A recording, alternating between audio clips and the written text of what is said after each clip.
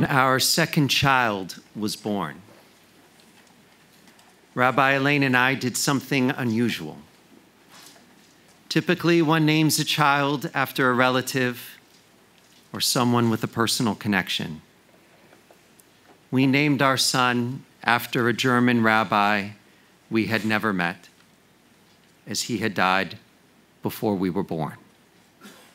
His name was Rabbi Leo Baeck. We gave our son the first name Leo and the middle name Baeck, in the tradition of George Washington Carver and Martin Luther King. Our son is Leo Baeck Glickman. This past year, our adult education committee asked Rabbi Elaine and me to share with the community our personal journeys, why we became rabbis, what sustains us in our work, and if we had any influences that shaped us into the rabbis that we've become. The session was intense. That day we revealed how we came to this calling from very different places, but one part of our path was the same. We were both deeply inspired by Rabbi Leo Baeck. That day, we did not share why. Tonight, I will. Why do we admire him so much to name our son after him? 2 reasons. Because of what he wrote, and because of what he did. First, his writings. At the beginning of the 20th century, Leo Baeck was a young rabbi serving a modest congregation in a small German city. He was unknown to the world until the publication of his first book. In those days, anti-Semitism was rampant, even among Christian scholars. One wrote a popular book called The Essence of Christianity. In it, he made disparaging assertions about Judaism, calling it inferior. Leo Baeck was furious.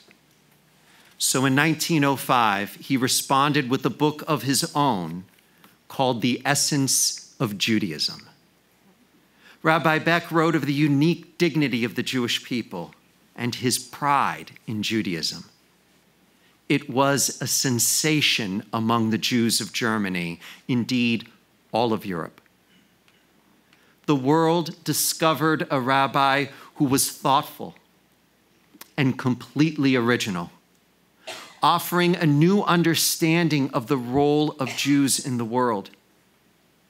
He found meaning in our status as a minority. He said, quote, "It requires religious courage to belong to a minority.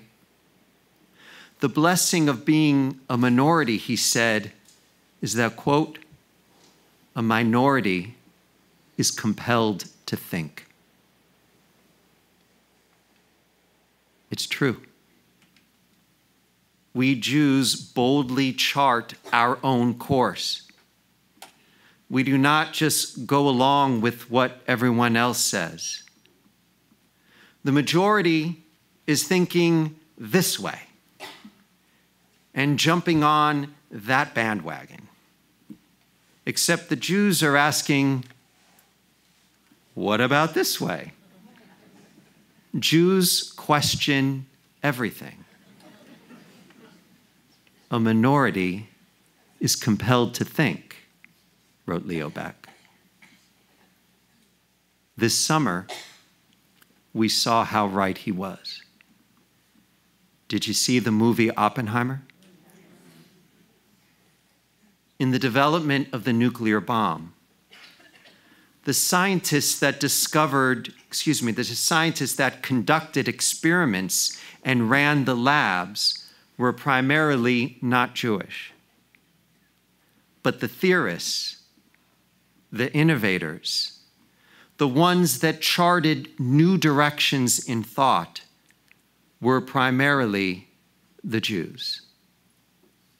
Isidore Rabi, Edward Teller, Lomowitz, Oppenheimer, Einstein. A minority is compelled to think. Innovative thought is one of our defining traits. Leo Baeck was the first to see this and articulate it and give it meaning. In fact, he said, it's the very purpose of our existence. Why are there Jews in the world? What is our role?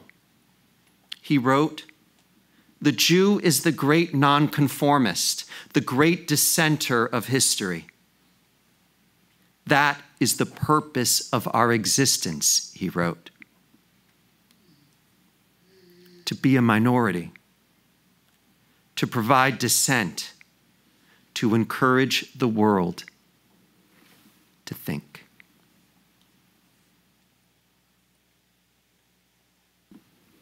Friends, that was just his first book. He wrote many more. Too much to address tonight. So I will share just one more teaching from Leo Baeck, as it has been one that is most influential to me. The great question in theology is, why do good people suffer? And why, in particular, have the Jewish people been singled out for so much misery?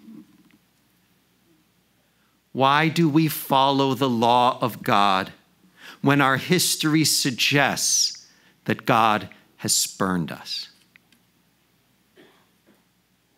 Everyone asks this question. In truth, I used to fixate on it.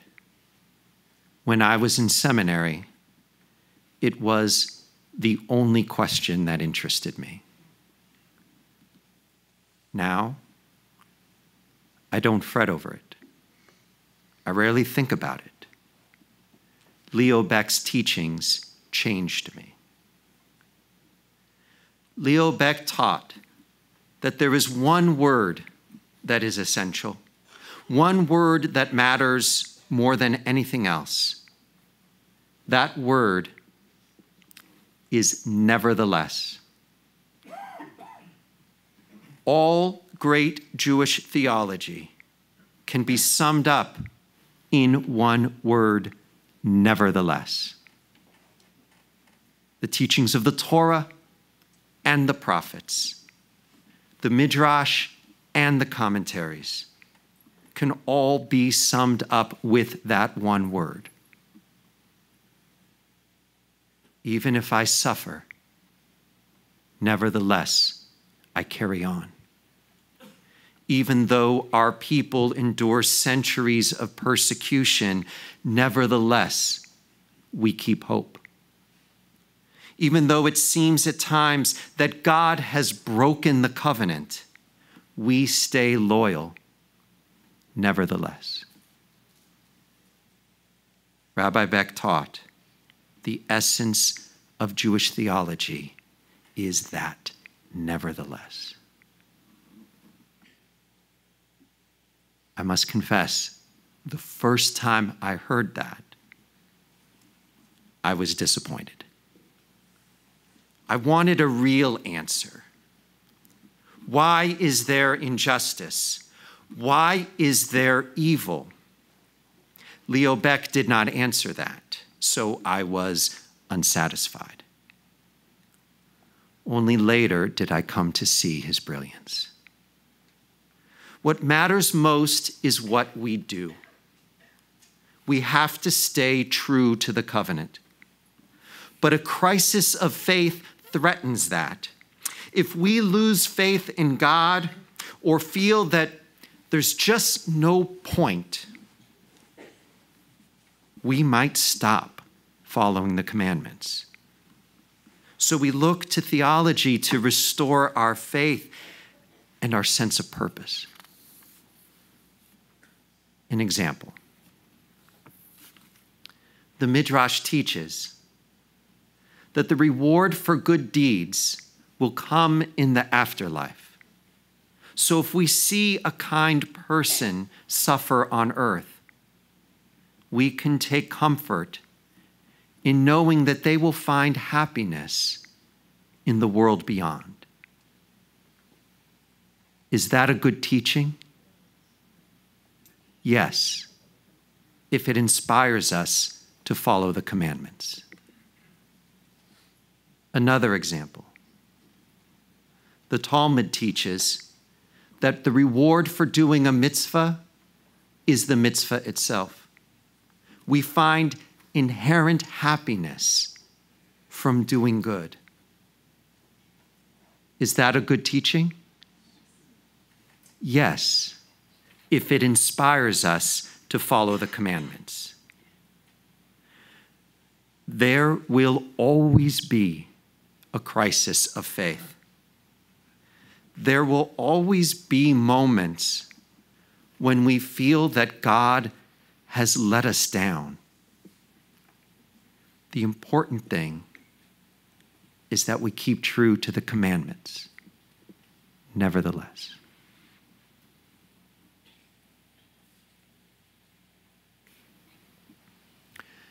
Friends, as you can see, Rabbi Leo Baeck's insights have been deeply influential to me and to Rabbi Elaine.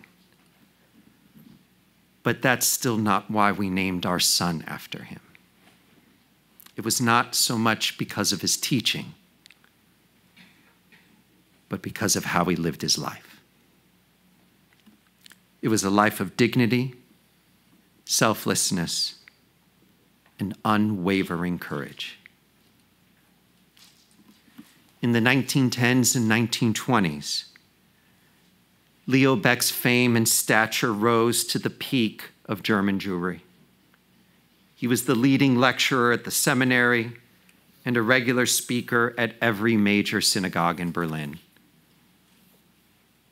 But evil rose up from within Germany. When Hitler came to power, he first instituted a boycott of Jewish businesses, prohibited Jews from practicing law or working in the government. For a century, the Jewish community of Germany was famously diverse and divided. But now, terrified, they banded together. In 1933, they formed a single community body, the Representative Council of German Jews, to represent the Jewish people, to dispense funds for welfare, and help Jews emigrate to safer places. They elected as their president Rabbi Leo Baeck. Within 1 year, 35,000 Jews had left Germany. Leo Baeck himself was offered a position to teach at Oxford University. He chose to stay with his people in Germany. In 1935, the Nazis instituted the Nuremberg Laws. They revoked the citizenship of all Jews in Germany. Jews were forbidden from public beaches, public universities, and public hospitals. The Nazis launched a series of book burnings nationwide of any book they deemed to be subversive. Among the titles that they sought to burn, Leo Baeck's The Essence of Judaism. No one spoke up against the Nazis. Not the newspapers, not the judges, not the university professors. Leo Baeck could not remain silent. As Yom Kippur approached, he wrote a sermon to condemn the oppression and evil of the Nazi Party. He distributed advance copies to other rabbis in Berlin. One copy got in the hands of the Interior Ministry. On the day of Yom Kippur, the Gestapo came to his synagogue. As the service began, they lined the center aisle on both sides, standing at attention. When it was time for the sermon, Leo Baeck did not back down. He consoled his people, speaking of their sorrow and their pain, and then he encouraged them to resist. He said on that day most famously, "We bow to God, but we stand upright before man." With those words, the Gestapo marched up onto the bima, arrested the rabbi in front of the Holy Ark. His arrest made international news, and he was released the next day. Rabbi Baeck began to urge all Jews to leave at once, but there was nowhere to go. He lobbied consulates and diplomats to accept Jews. He sent his only daughter and her family to England. His friends abroad urged him to take a visa for himself and get out of there. "No," he wrote, "I will remain in Germany to watch out for those who have not yet gone." In 1938 came Kristallnacht. The Nazis encouraged local mobs to destroy Jewish businesses. 200 synagogues were burned down. Thousands of Jews were deported to camps. Thousands more were beaten in the streets. That night, Leo Baeck went to the Jewish Children's Hospital that had been smashed and gutted. The parents of the patients had come for their children, but there were 16 orphans at the hospital with no one to come for them. Rabbi Baeck took them home that night. They stayed in his apartment until he could find each one a place to stay. By 1939, 2/3 of German Jews had fled Germany. The Central Conference of American Rabbis invited Rabbi Baeck to come to America. They had a job for him in Cincinnati. He declined. He stayed in Germany to help arrange a transport of Jewish children to England. A rabbi in England urged Leo Baeck to come with the children. He declined. He wrote back, "I will stay until the last Jew is saved." In January of 1943, Rabbi Leo Baeck was arrested by the Gestapo and sent to Theresienstadt. He understood what this meant. Theresienstadt was a concentration camp in Czechoslovakia. It was a place of torture and hunger, typhus and dysentery. 3 of Leo Baeck's sisters had died there already.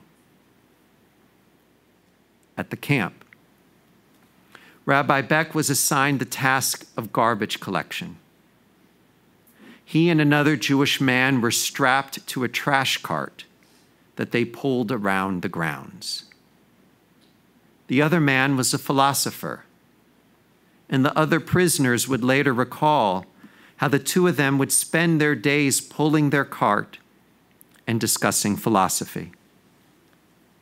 In the evening, Rabbi Baeck made pastoral visits to the sickened inmates.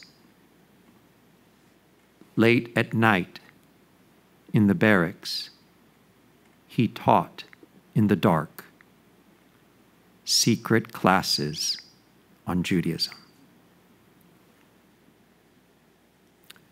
When the war ended, Leo Baeck was still alive. When word of his survival reached England and the United States, the Allies immediately sent an escort to retrieve him. Major Patrick Dolan was ordered from Prague to collect Rabbi Baeck and take him to London.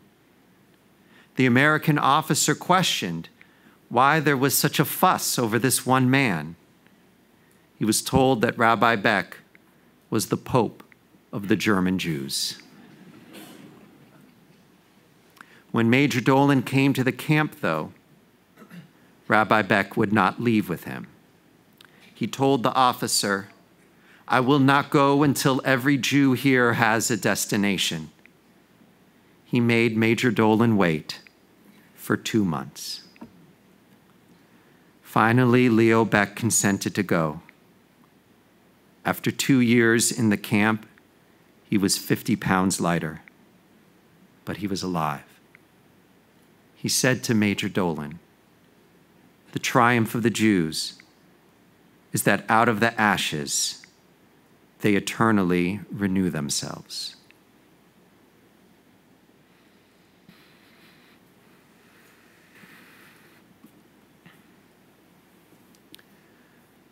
With his life, Rabbi Leo Baeck fulfilled the teachings of his books. He wrote that it takes religious courage to be a Jew, to be a minority. He lived his life with that courage. He wrote that the Jew is the great nonconformist, the great dissenter in history. And that was the role he played so bravely. Even when the Gestapo stood in his synagogue, he would not conform. And perhaps most importantly, he fulfilled his teaching about the eternal nevertheless. Leo Baeck witnessed more brutality and suffering than most of us can imagine. He had every reason to rail against God. He had every reason to abandon the covenant. But he kept living with honor nonetheless. He kept following the commandments nonetheless. In his books, Leo Baeck taught Jews to be proud of their heritage. The way he lived his life, it makes me proud to be a Jew.